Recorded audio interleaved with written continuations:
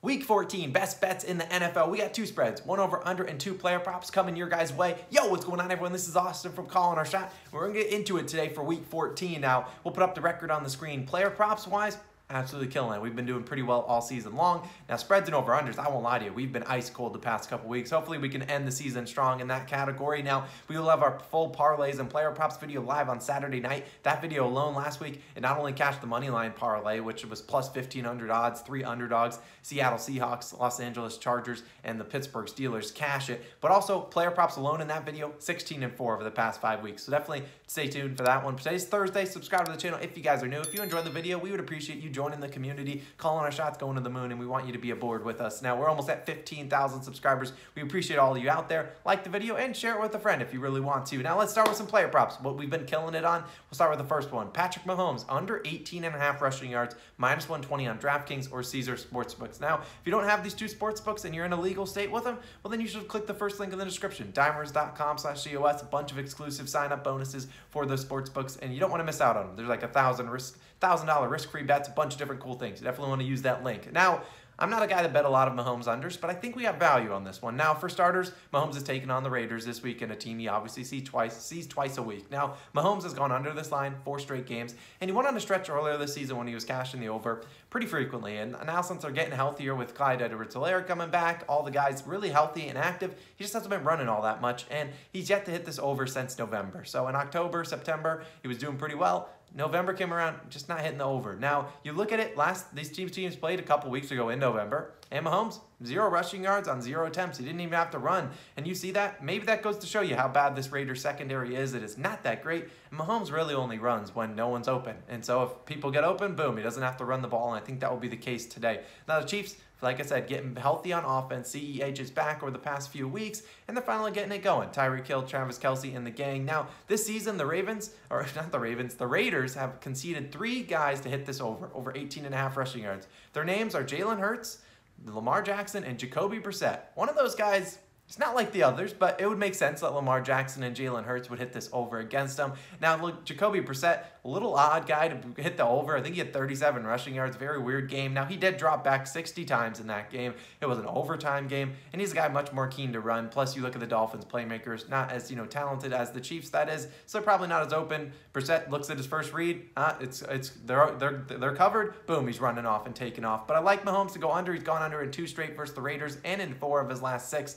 And the Chiefs, 9-point favorites in this game. You'd assume they should be up. He shouldn't be throwing it a whole lot. But like I said, last time I believe last year the Raiders were 9-10-point underdogs in Arrowhead, and they beat them outright. So we'll see how that game goes. Now, another player prop, CeeDee Lamb, over 70.5 receiving yards, minus 110. Now, we took this last Thursday in our same-game parlay. Cash it. We actually took his over, I believe, 80-plus receiving yards, and he cashed that one easily. Now, we talked about this prop in the past, and the reason I love it so much today is the Cowboys want CeeDee Lamb in the slot. That is where he is dominant, where they think he's the most valuable in the slot position. Now, finally, they got Amari Cooper and Michael Gallup back. At least they have them at the time, and those 2 guys they like putting on the outside, Lamb in the slot. Now, those 2 guys are great on the outside, and they love to see Lamb to run those crossing routes, slants, get the ball in his hands, and just have him make plays, because that's what he's good at. That's what he's great at, electric with the ball in his hands. Now, sadly, they really haven't had those 3 guys active all too much. Now, they've only been active 3 games this season, and in all 3, CeeDee Lamb has hit the overs at 104 yards, 94 yards, and then 89 last week, which the 89 is a little questionable because 33 yards if you add 33 because one of his catches was ruled a technical 33-yard run. But he's been dominant in the slot all season, and he gets the lineup against Washington football team, a team that has been burnt by the slot in the past this season. They just gave up 100 yards to Hunter Renfrow,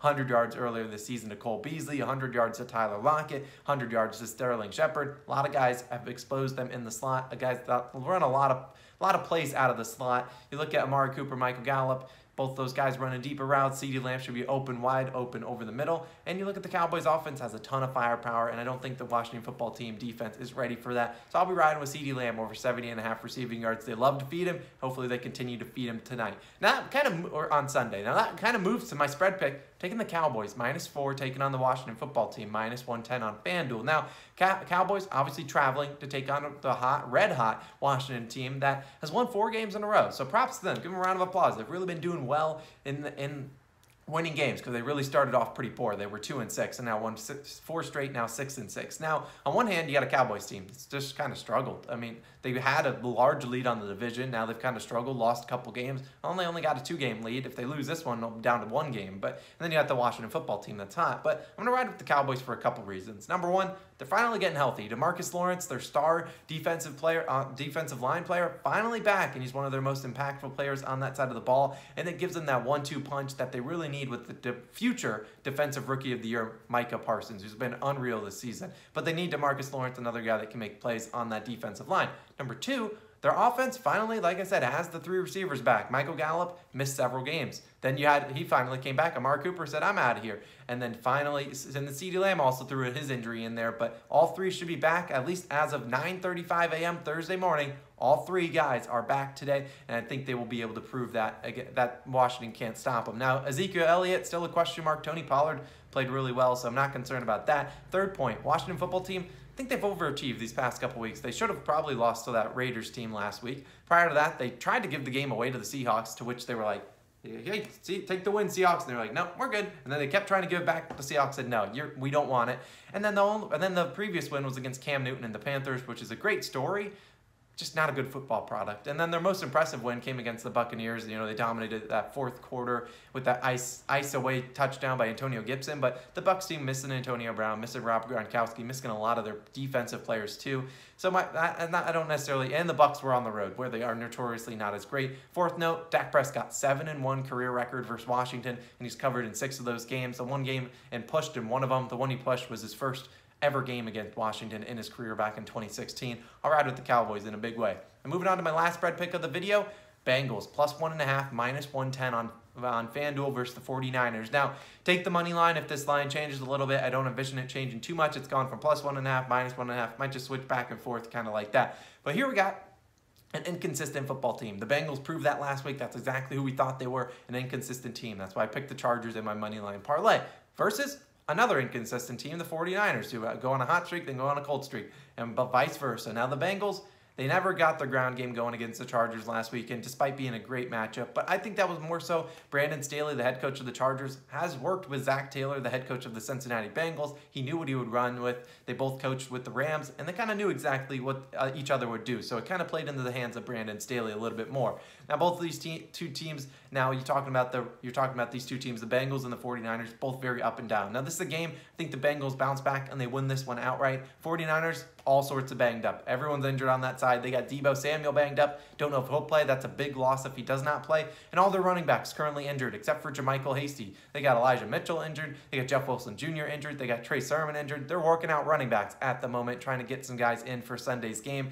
I just don't love that. I'm going to play with the Bengals, play back. They're going to play inspired. They're at home. I'm going to ride with them. This is a pivotal game for both teams' playoff pushers, and I think the Bengals come out and win this one. They're just feel like the hungrier team in this one, and a little bit healthier than the 49ers, that is. But so if the line changes, take the money line. Now my last play of the day, Seahawks and the Texans and the Seahawks are taking the under 42 points, minus 110 on BetMGM. Now the Seahawks, they just used up all their points that they had the rest of the season on that 49ers game, scoring 30-something points. Gerald Everett tried to sell the bag, tried to lose them that game outright. But both these 2 teams, these Texans and the Seahawks offenses, yeah, they aren't just that good. The Texans run the ball a lot for a team that can't run the ball. It's very, very odd. Now, you got the Seahawks in their last 2 road games. They've scored 0 and 15 points. They just have not looked good. The Texans defense, well, maybe doesn't have the biggest names. They've been pesky, and they play tough. And that's what I'm hoping for today. They're at home, the Texans, that is. Now, the over-under line for the Seahawks, 2-9-1. Cashed the under 9 of 12 games,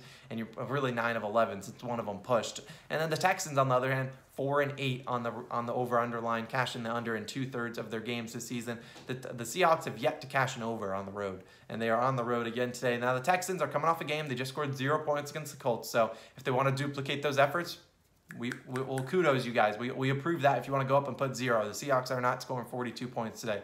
If they do, you can clip this. But Tyrod Taylor could be back, or they look like they might be starting Davis Mills this week, and I don't know why they'd go to Davis Mills because we saw how that experiment went earlier this season, but hey, sign me up. I'll take the under even more. Now, Davis Mills didn't really show a lot of promise last year. Now, I see this game going under for a multitude of ways. This could be a very ugly game. Probably won't be on red zone a whole lot. And that'll wrap it up. I'm just going to take the Texans, Seahawks under 42 points. I like both teams' trends in terms of the under, and I'll ride with them. Now, Saturday night, parlays and player props. You guys will see that video around 8:30 Eastern time, so make sure you're there. Make sure you put your notifications bell on for the channel so you don't get a notification when it goes live. Appreciate you guys for tuning in.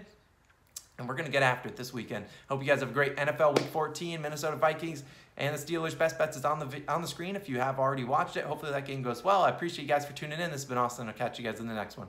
Peace.